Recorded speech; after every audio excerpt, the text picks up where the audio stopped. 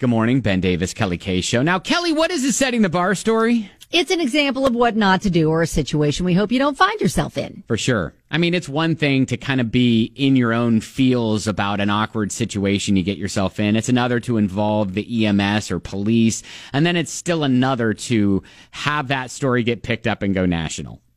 OMG. So if you Especially when it's not good. I know. If you can manage to make it through the day without getting your finger caught in the grocery cart, you're doing okay. How in the world does that happen? Okay, so nearly a half an hour, this woman got her fingers caught in one of those like plastic shopping carts, like made of the hard plastic with like the honeycomb design, you know? Oh, no. She had gotten her index finger caught in one of those holes, right? I mean, just an accident, whatever. Like, but couldn't get it out.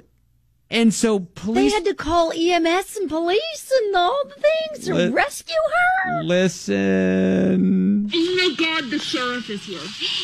Oh, yeah. Listen, that's Ashley when the first responders came and she realized, oh, gosh.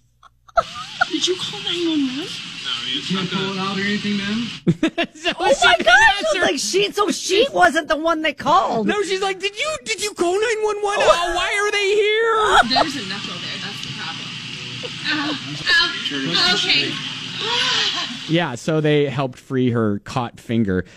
Did they have to, like, cut the cart, or were they able to, like, put some slick stuff on her finger and slip it out? Yeah, I mean, I think that the cart was unharmed in the end of it as well, and then her finger was unharmed as well. Just caught in the front of the cart, and when she went to pull it out from the front, it kind of got caught there. So yeah, so not only did Ashley have to deal with the embarrassment of getting her finger caught in a shopping cart, Did you call 911? but then realized that EMS and police are on the scene for Ashley. Oh, God. And now we're talking about it.